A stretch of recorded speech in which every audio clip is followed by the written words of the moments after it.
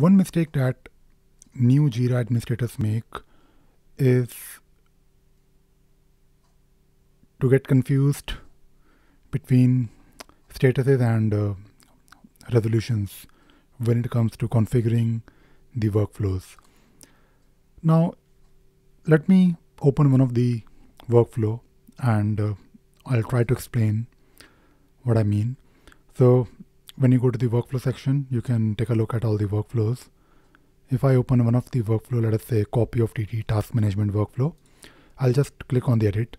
So we can take a look at the workflow in edit mode.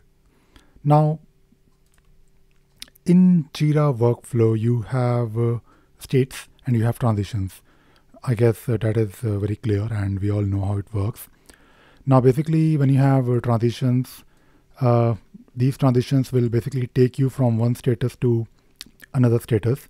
And when you create a new transition, you basically are saying that your issue will now move to a different state. Now, state or status in Jira workflow is nothing but where that issue is in its life cycle. So if you start the issue or if you create an issue, it will be in, let us say, to do. Now from to do, it will probably move to, let us say, approved or in progress or whatever status. And from that status, it will move to a different status.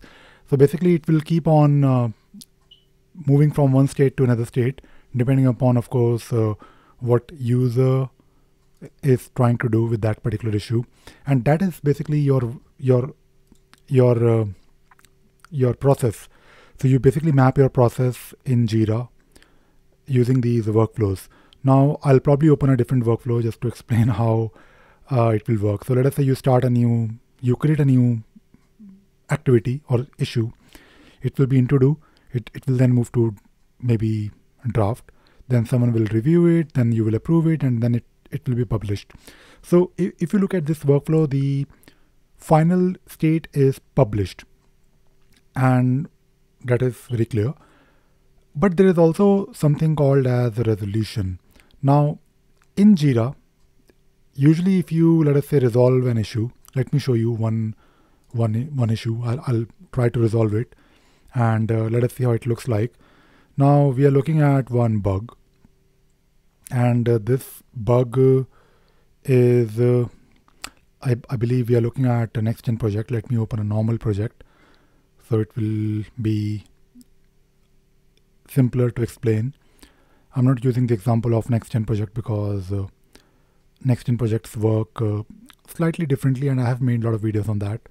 So if you look at this particular board, this board also represents a workflow because you're moving the issue from to do to in progress.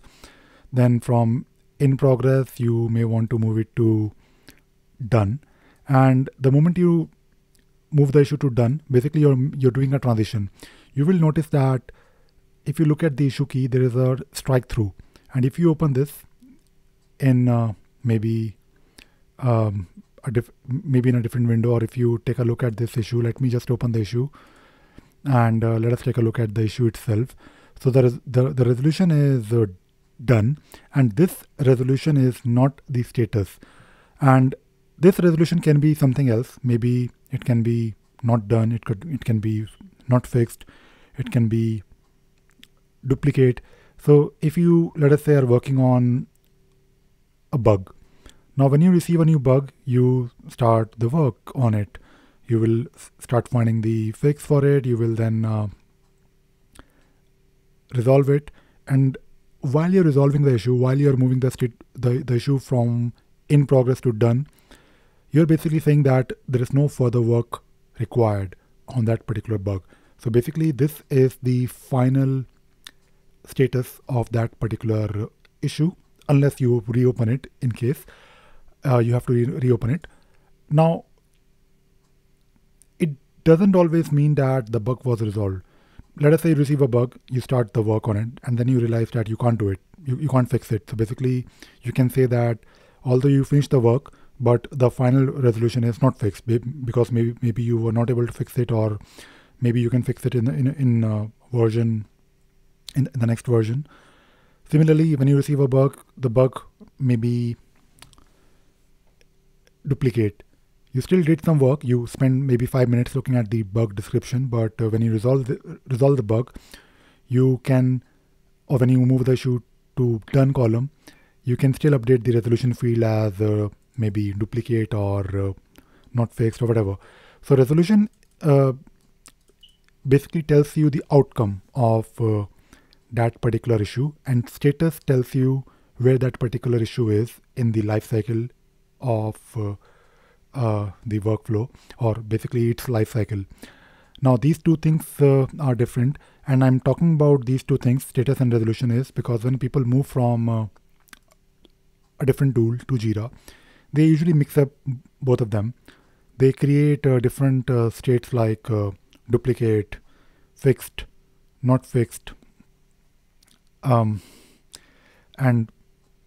many other resolutions that are actually resolution, but they are not really status. So the only advice that I can give you, that when you're designing your workflow in the beginning, spend some time looking at how you can map those existing processes that you may have to Jira, because in Jira you do have a resolution field, and this resolution field is very important because based on this resolution your reports are affected. So maybe you did some work but the resolution was set. So the moment you set the resolution, it means that that is it.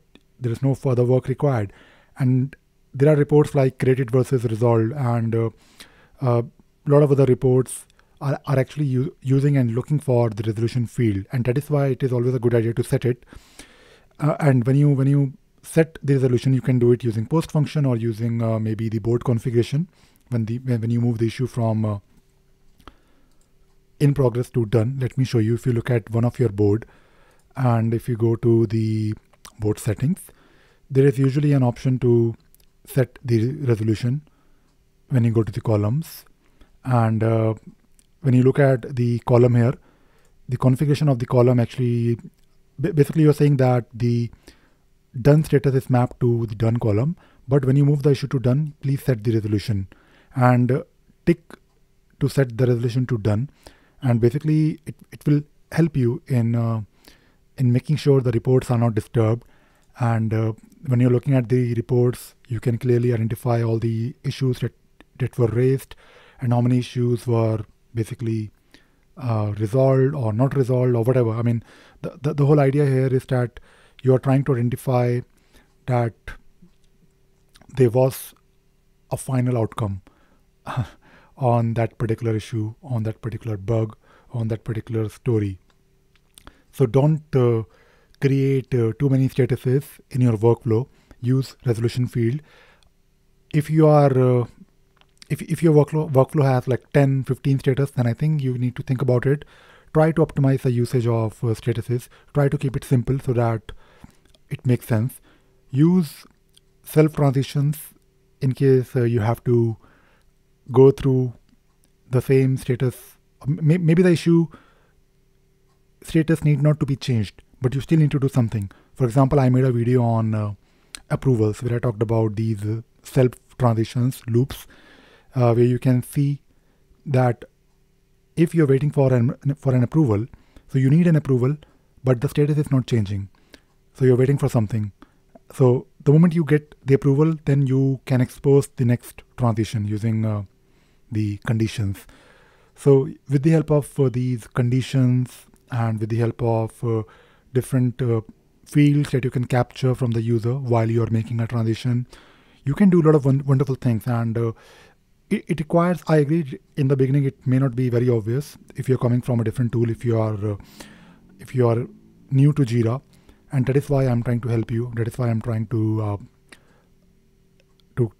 basically show you different things, amazing things that you can do with your Jira instance. And do spend time on the workflow part in the beginning, because if you create a complex workflow, first of all, it will be difficult for the users. Second, if you create a workflow with different statuses, then you will end up having too many statuses, and that is also not really ideal. You should try to optimize the usage of custom fields, statuses as much as you can. There is no, I don't think when you're designing a workflow, there is a number, like you should not have more than X number of statuses. I mean, you can have more than X number of statuses. That X could be, I think if you're within 10, that is, in my opinion, all right. But I believe Atlassian recommendation is 7. So I also agree. I think if you're somewhere between, like, I think 3 to 10, I think that is fine. But if you have like 20 statuses, I've seen workflows with 20 statuses and will like so many transitions, and it is absolutely a nightmare for the user who is trying to do something. I think eventually your users will be using the tool, and you should keep it simple. You should keep it intuitive for them. And also for you, if you make a complex workflow, if you do some complex configurations, it will also be difficult for you, the person who created the workflow, to troubleshoot. And imagine someone who has taken your place. Maybe you are an administrator, but you are now maybe changing a job, or maybe you are doing something else now. You may have other people looking after your Jira instance. They will get confused, and it is absolutely difficult. It is really difficult to fix things when you're looking at a complex configuration. So keep it simple. And one tip that I wanted to give you today was the usage of resolution and statuses. They are not same. They are different, and use them wisely. And that is all I wanted to talk about in this video. I hope you enjoyed watching this video and you learned something new today. Thank you very much.